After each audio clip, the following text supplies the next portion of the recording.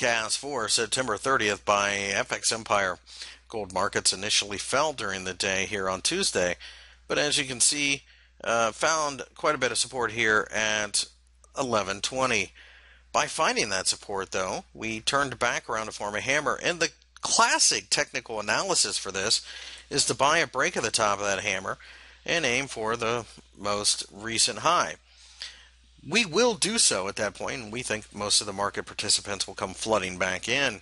On the other hand, if we break below the bottom of this hammer, that's typically a negative sign, but we think 1100 is going to be massively supportive due to the fact of the cluster that we had seen just below it back during the month of July and August. So really, at this point in time, this is a buy-only market. We think even if we drop, we'll find buyers. Ultimately, another thing that you have to pay attention to is that this hammer could signify a low, and if it does, then it signifies a higher low, which of course is a bullish sign as well. We recognize that the 1160 level above is going to be resistive, but we could have a turning point in gold longer term. So we think pullbacks will continue to offer buying opportunities. At least that's the impression at this point.